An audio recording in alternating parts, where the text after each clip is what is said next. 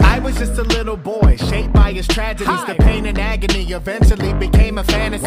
Let me introduce myself as Billy Batson.